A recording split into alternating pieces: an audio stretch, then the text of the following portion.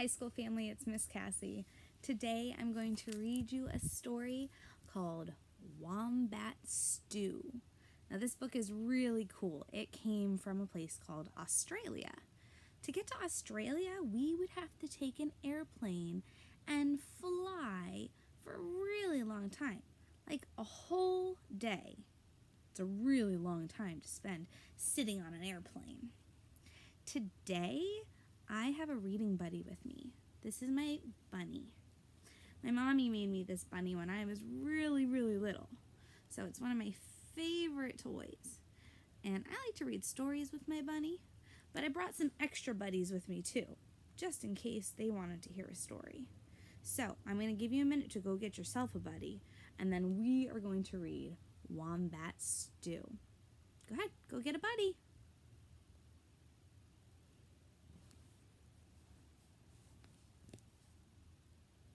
Did you get it? Okay, let's start. So Wombat Stew, because it's made in Australia,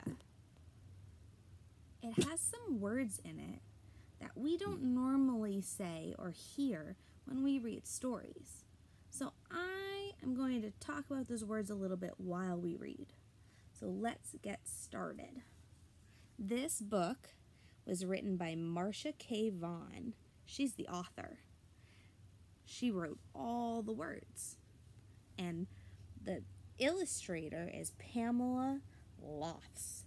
That means she made the pictures. So she drew all of these.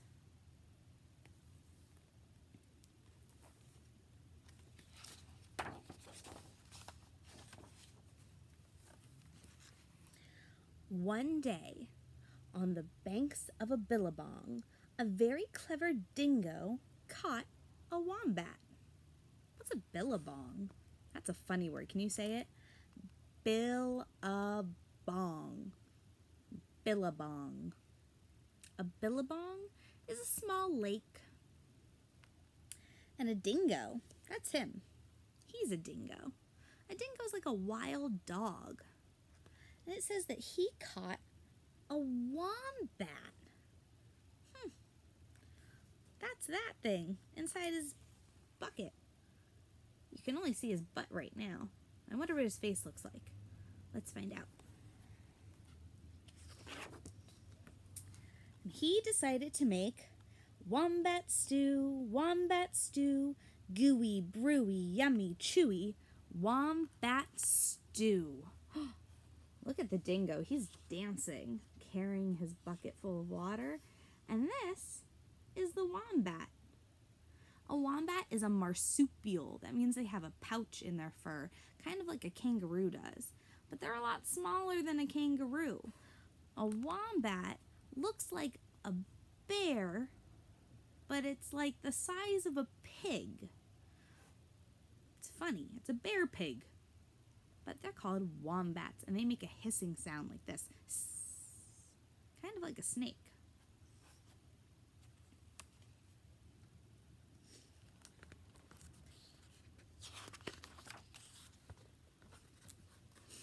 Ooh, I wonder what that is. That's a new animal. Platypus came ambling up the bank. So he's walking up the bank. Good day, Dingo, he said, snapping his bill. That's his mouth. What is all that water for? Oh, look at that big smile on Dingo. I'm brewing up a gooey, chewy stew with that fat wombat, replied Dingo with a toothy grin. Look at that mouth. He's got all his teeth showing. I wouldn't want to be eaten by a dingo. All those teeth, they're probably sharp.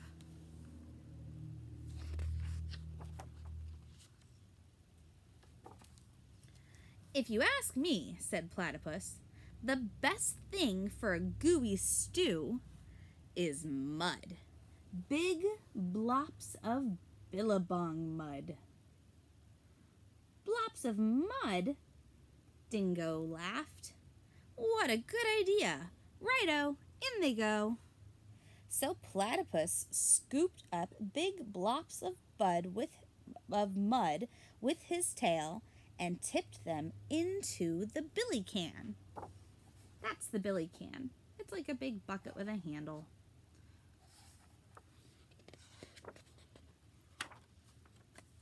Around the bubbling billy, Dingo danced and sang. Wombat stew, gooey, brewy, yummy, chewy, wombat stew. Waltzing out from the shade of the ironbarks came Emu. She arched her graceful neck over the brew. This is Emu. She's like a big bird. Ho-ho, Dingo, she fluttered. What have we here?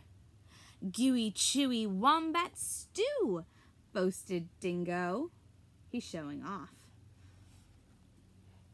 If only it were a bit more chewy, she sighed.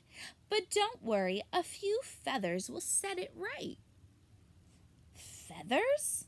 Dingo smiled. That would be chewy. Righto, in they go.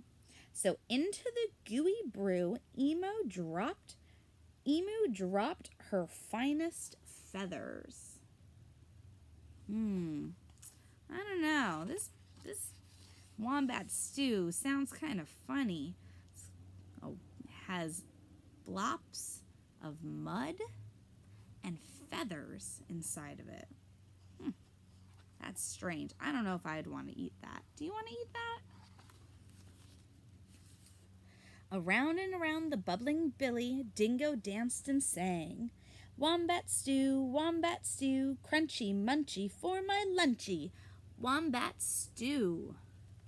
That wombat looks scared. Look at Platypus. He has his hands on his face, touching his bill, his mouth. He looks concerned, like he's worried about the wombat.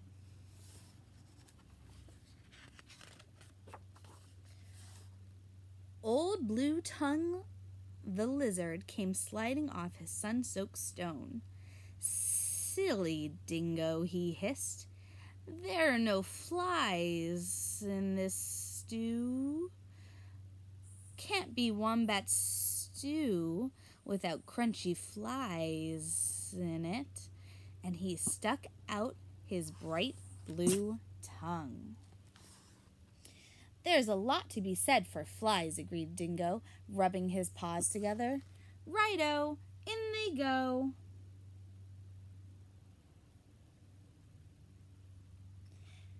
So Lizard snapped 100 flies from the air with his long tongue and flipped them into the gooey, chewy brew. Ugh, that sounds yucky. I definitely don't want to eat flies. Do you? I think that would be really crunchy. Around and around and around the bubbling billy, Dingo danced and sang. Wombat stew, crunchy munchy for my lunchy, wombat stew. Up through the red dust popped a echidna. He looks kind of like a porcupine or a hedgehog. He's got spines on his back and a long snout. Wait a bit, not so fast, he bristled, shaking the red dust from his quills. Those are the spikes on his back. They're called quills. Now I've been listening to all this advice, and take it from me. For a munchy stew, you need slugs and bugs and creepy crawlies. He's telling that Dingo what else he needs in his stew. Think Dingo will listen? Let's find out. Dingo wagged his tail. Why, I should have thought of that. Righto, in they go. So Echidna dug up all sorts of creepy crawlies and dropped them into the gooey, chewy, crunchy stew. Ooh, look at all those different bugs. Look at he doesn't look like they want to I'm sorry, they don't look like they want to go inside that stew. He looks scared.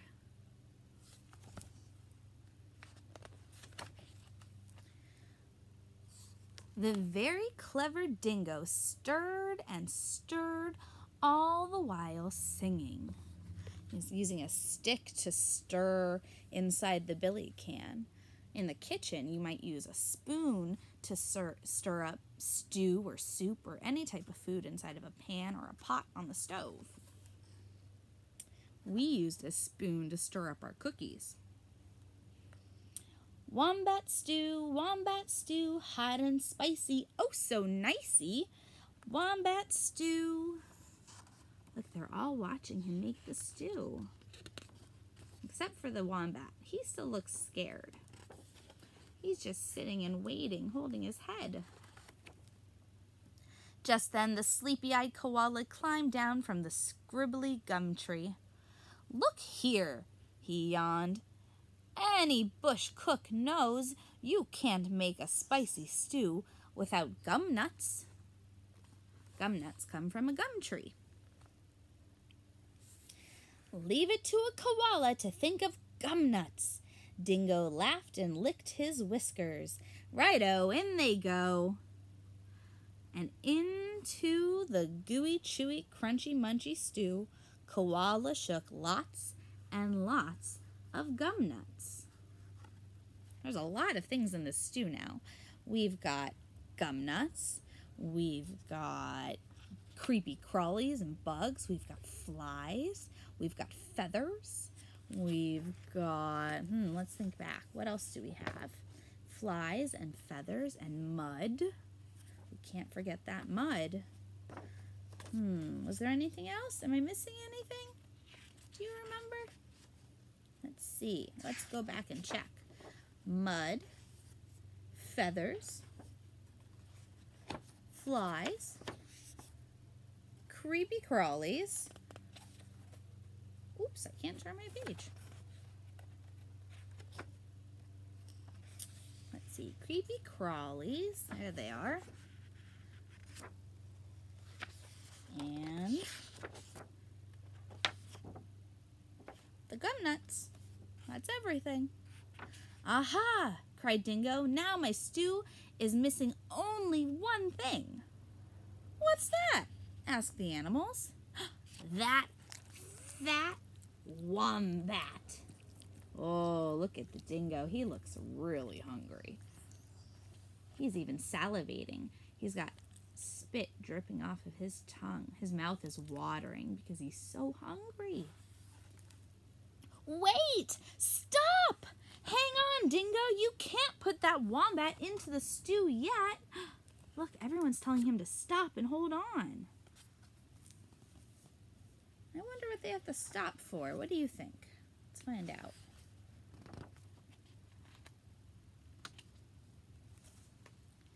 Why not? Why not? You haven't tasted it. Righto, I'll taste it. And that very clever dingo bent over the billy can and took a great big slurp.